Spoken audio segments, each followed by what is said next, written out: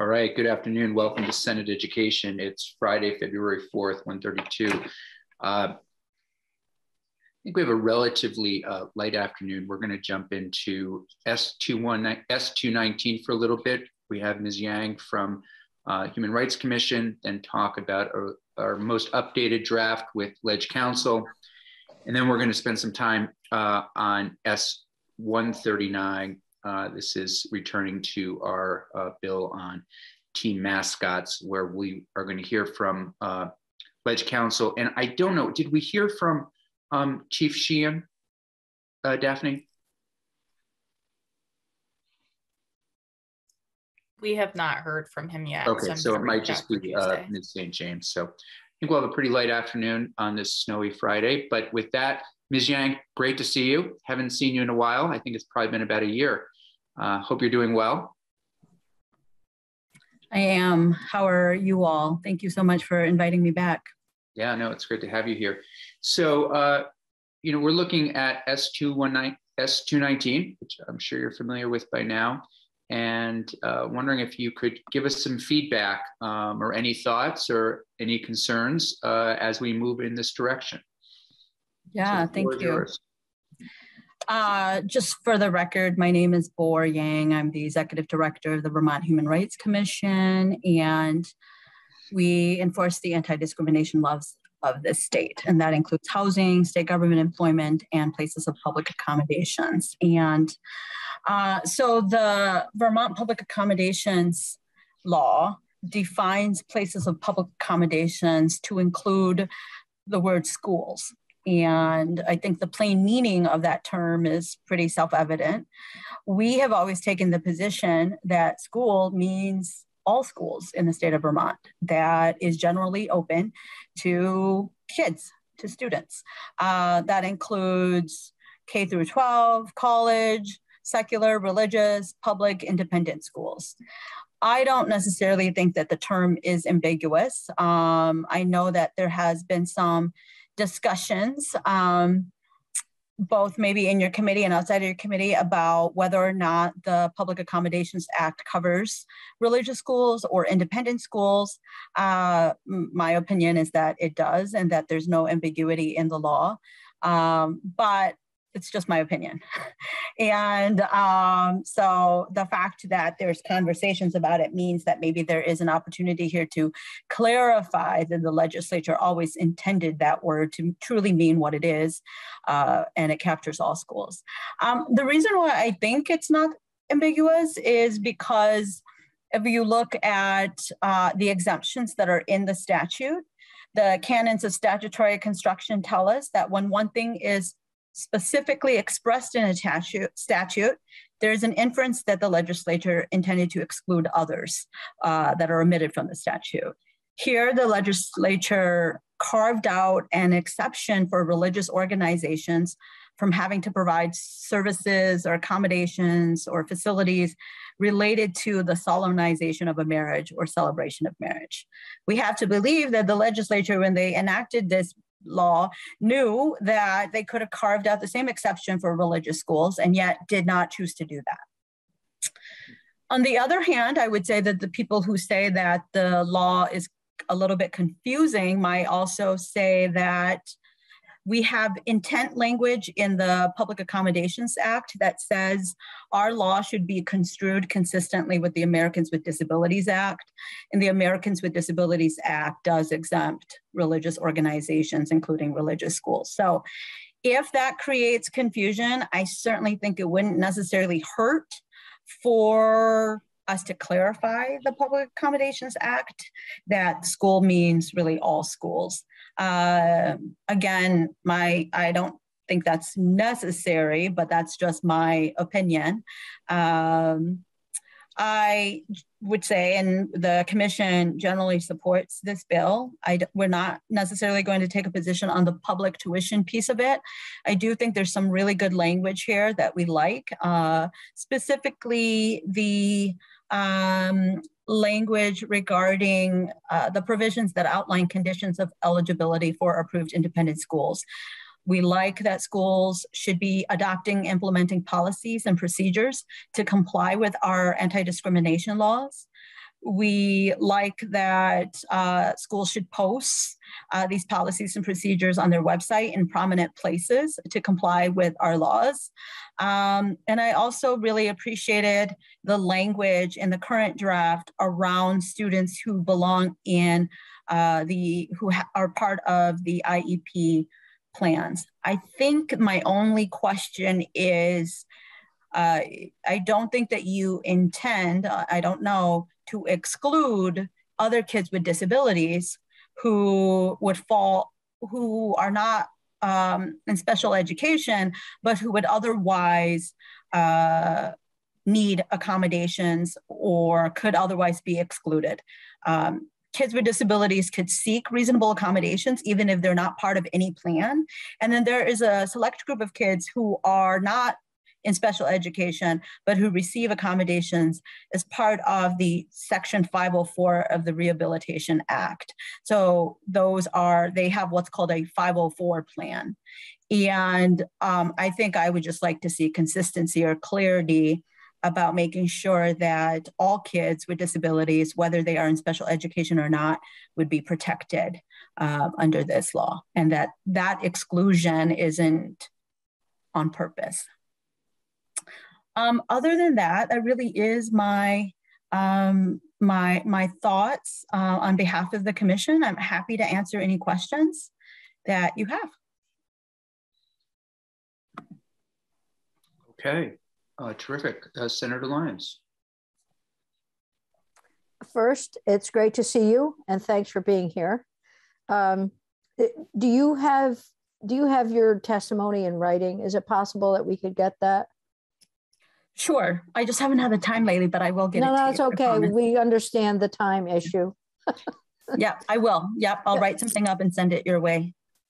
Is it the 504 plan that is being developed, and these kids that you're talking about, can you just give us an example of the type of child who might be under a 504 plan? Sure.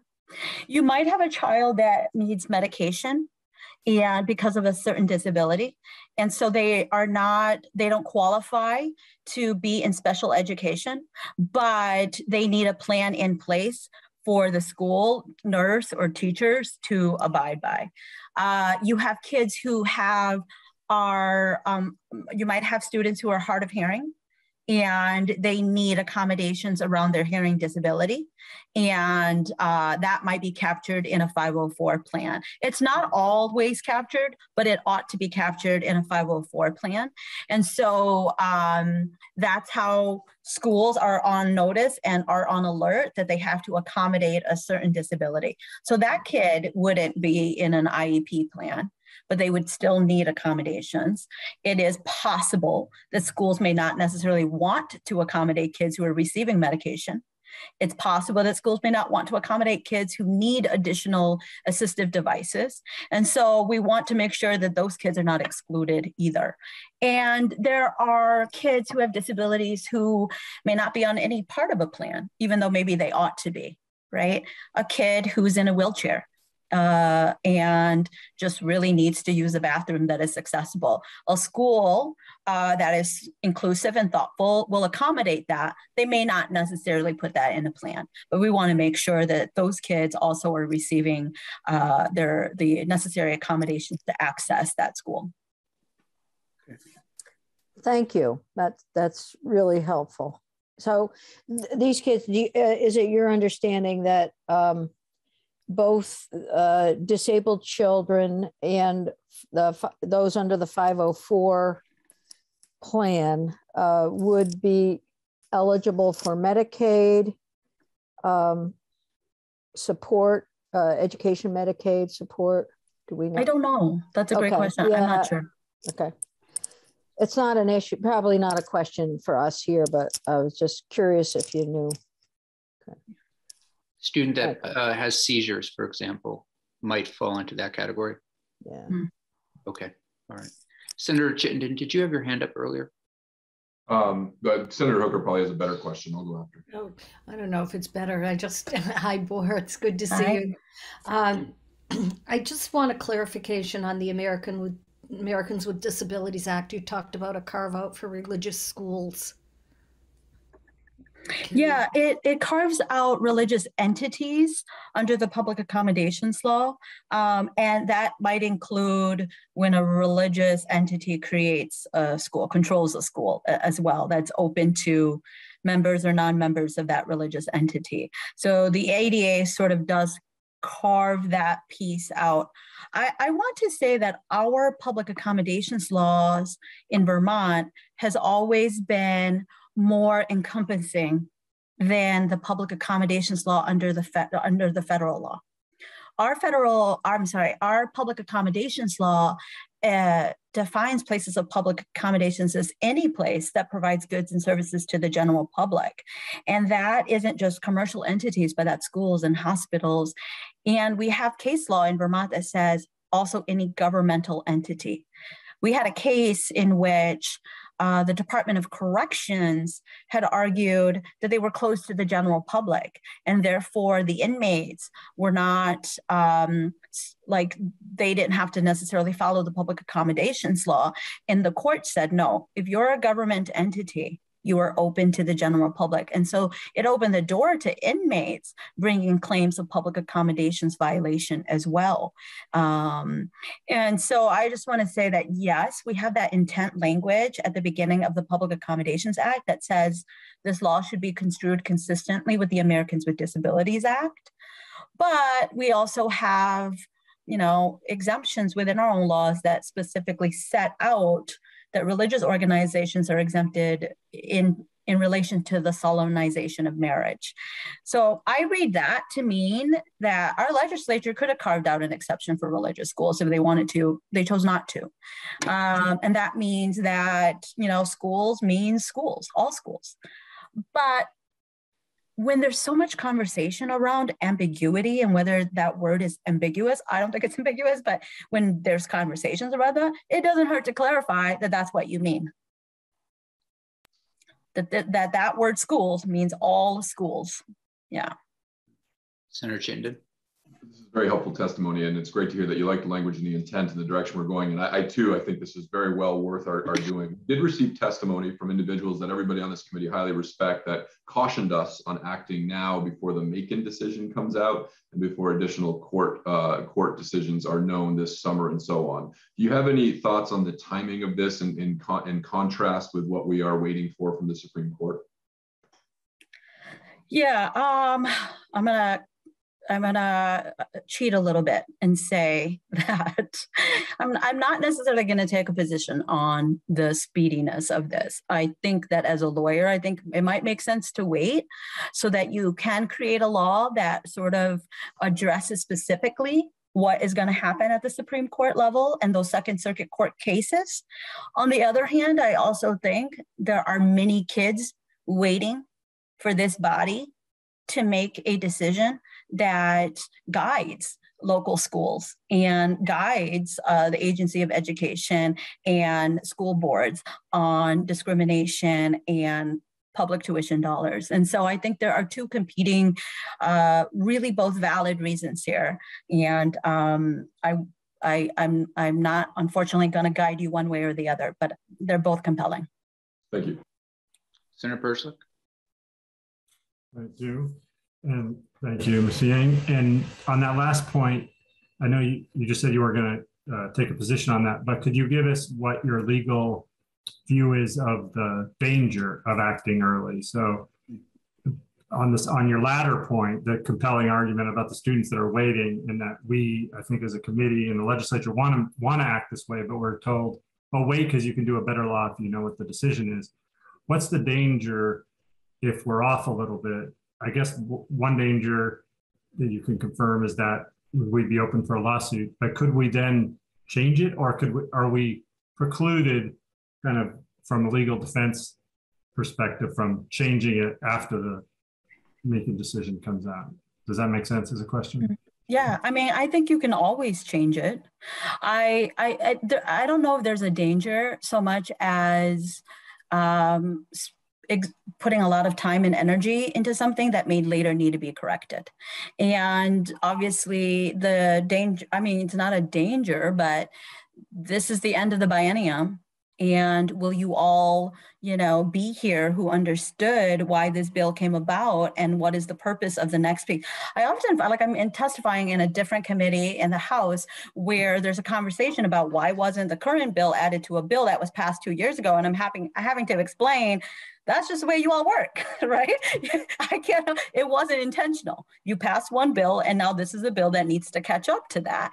But now people think that was on purpose, right? And so you're trying to, yes, I think that's the danger is you are a great group of people who care about our kids, who want to make sure that all of our kids are included and really have choice, whether or not they don't have to be straight and cisgender and able-bodied without any disabilities in order to have real choice. And I think that's an important message to send. I just think, yes, you're devoting a lot of time and energy to something that could end up being overturned, or could, is it possible that the case law comes down and you could have created a much more powerful law in 219, right, to address the guideline that the court, like the order that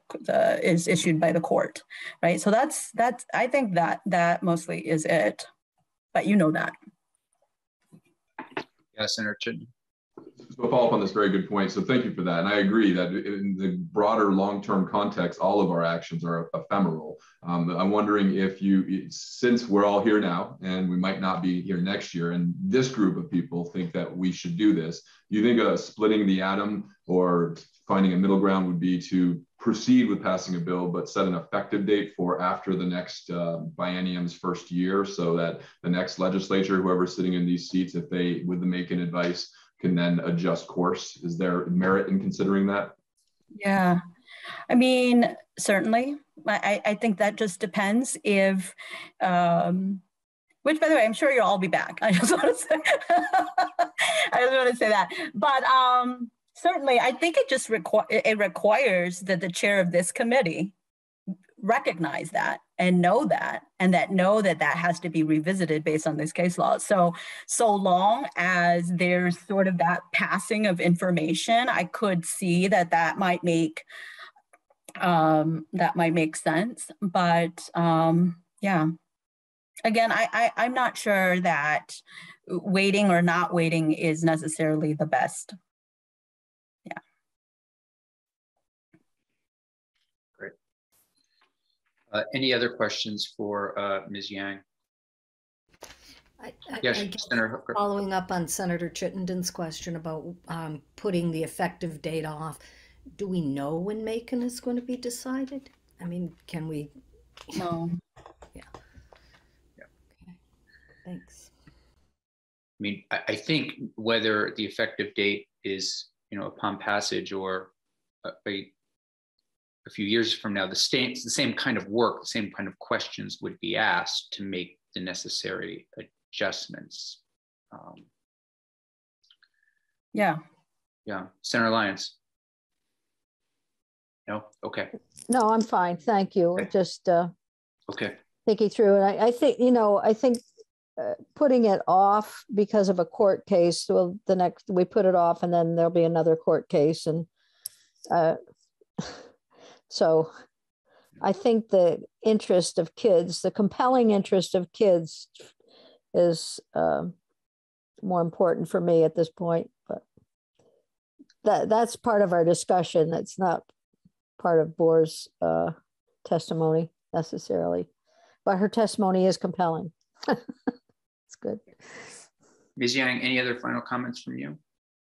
No, I just want to thank you for really introducing a bill and taking up a bill that is really important and recognizes that there are many kids left out of having real choice in the state of Vermont. And thank you. And if you, just following up on Senator Lyons' request, if you would be so kind as to send us some written testimony, that way we can make sure your comments are well considered and likely incorporated into the bill.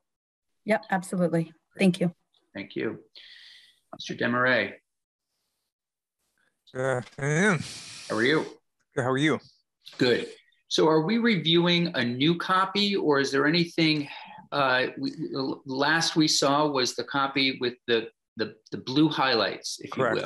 And, Correct. and I think this committee has, I think, you know, I don't think we're moving in that direction, but people are certainly willing to speak up. So any updates really from you? Any decision points that you need decided from us, Jim? Well, aside from that one area in blue, yeah. No.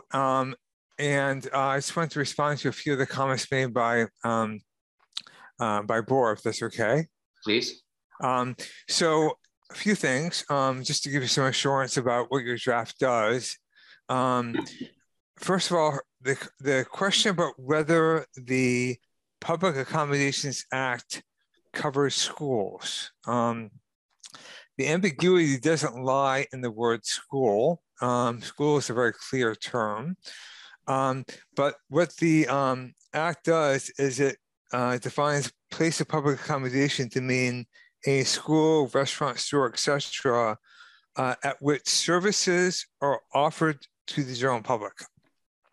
And the question, therefore, is around whether the services are offered to the general public, and that's all about admission policies. You know, how wide is your catchment? So it's a fact and circumstance test, which is why, in my mind, it's not 100% clear whether this law applies to all schools.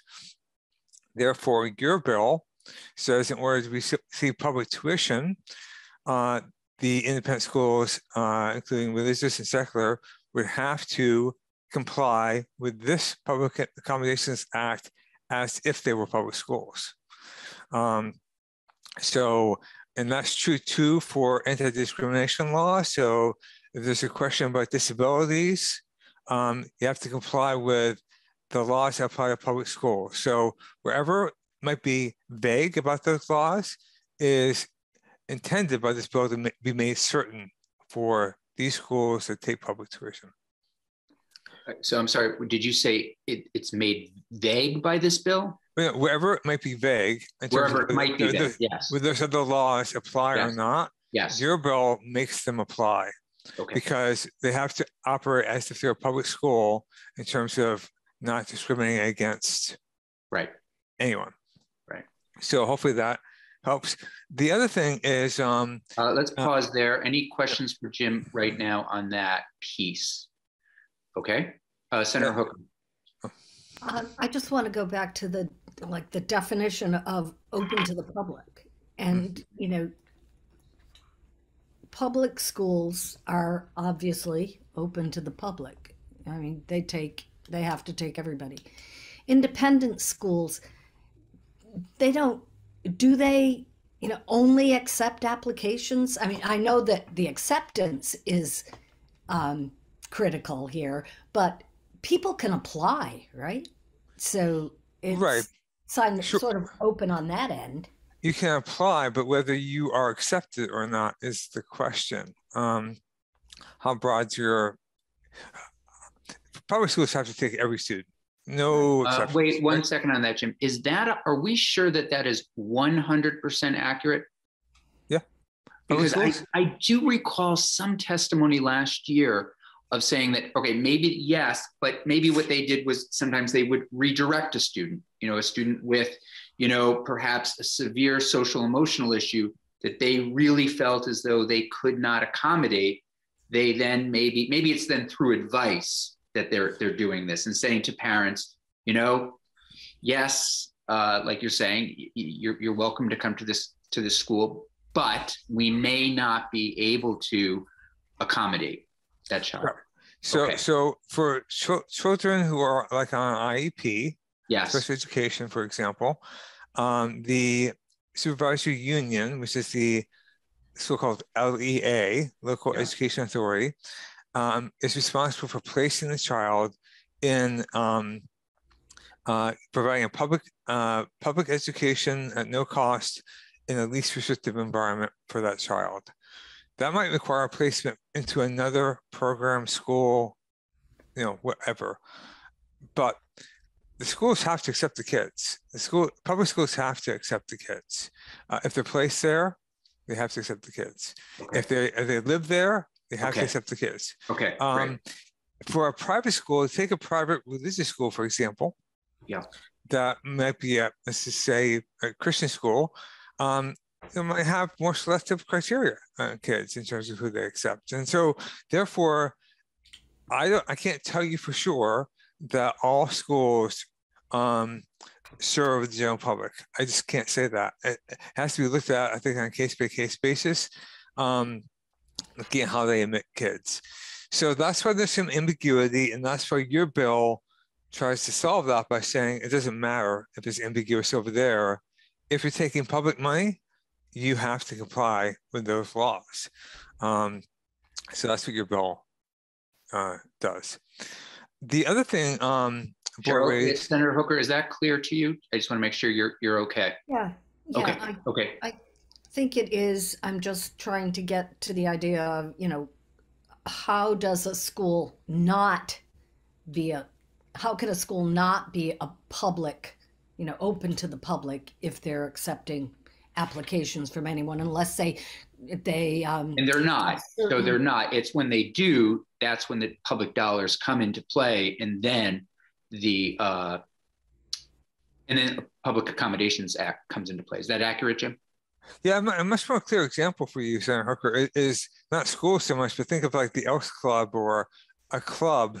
Mhm. Typically, the cases are in that area because clubs can be quite selective, all men, all women, or wherever they might be. And there are a bunch of cases around whether they, because they have selective criteria, are subject to the Public Accommodations Law, right? So it's the same sort of analysis for these schools.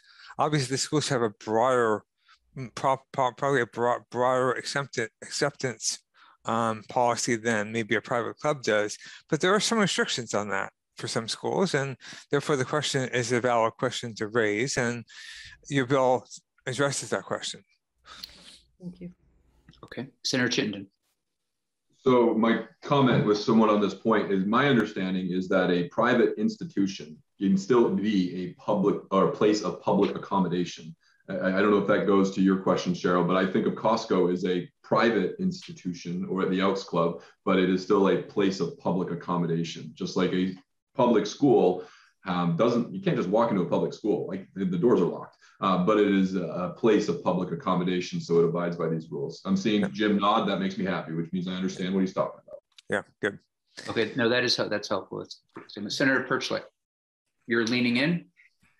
I was just going to say I was disappointed that Senator Chittenden didn't use the example of the Victory Club. I was hoping that we'd hear what is remind me again, the Victory Club? That's just something for Chittenden County senators? Exclusive. I'm not a member. Exclusive. Exclusive. At the hockey. Is Lions a member? UVM hockey. No. Okay. Nope. All right. I don't know anything about it. I don't. So I'm in new territory. Okay, Jim, please. So the second point that Bora raised I want to respond to is she mentioned the fact that the bill has language that these independent schools, if they take public tuition, have to take kids on IEP, okay? And she said, well, why not a 504 plan? Why not just a disability? I believe we've got that covered more or less through our language already because they have to comply with the laws that apply to public schools in terms of taking kids with disabilities.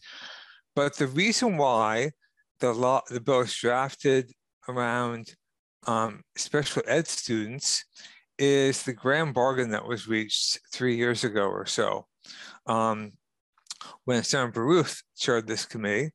And there was a summer study committee trying to find ways in which to get these independent schools to take on special education students. And they agreed to take that category of students under various conditions that were written into Act 173. So what this bill is doing is it's taking that already agreed upon language that was developed in Act 173, and it's just putting it into your bill. So you had two conditions that you're adding. You're saying you have to not discriminate, and you have to not use funds for religious purposes.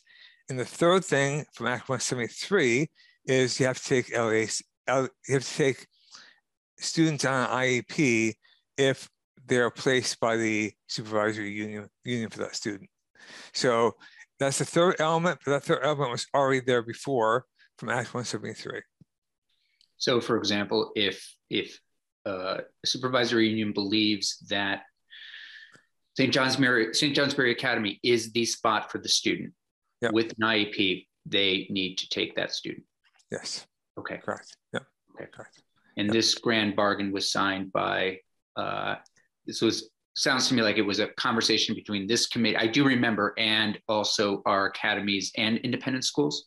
Yeah. The independent schools were on that committee, and they all kind of agreed to this, and that's where it's on the same board of rules, which are drafted, are about to go into effect for this. Right. Well, I'm not sure about to, but they've been drafted for this purpose. So how this works. I believe the House is working on that. Yeah. Anything else, Mr. Desmarais?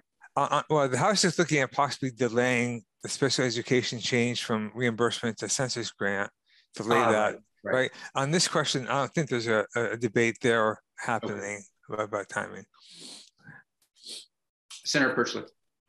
Can you just tell me more about, is that a bill that the House is doing? That just caught my ear that they're talking about delaying the census grant. Is that is something bigger, like they're working a whole bunch of stuff? Or? I'm not sure whether there's been talk about that. There's been strong testimony by a number of school districts over there that they don't want a delay. So I'm not sure they're going to delay that. There's another rule that's State Board has about determining when there's an adverse effect on a child, which is part of the determination for special education. Right. And that's a different rule. And there's some debate about that rule and whether that should be delayed. But that's kind of separate from the big switch from reimbursement to census. Right. But it was a rule that came out of Act 173, and it's going through the rulemaking process. It's in front of LCAR now or upcoming, is my understanding. Correct.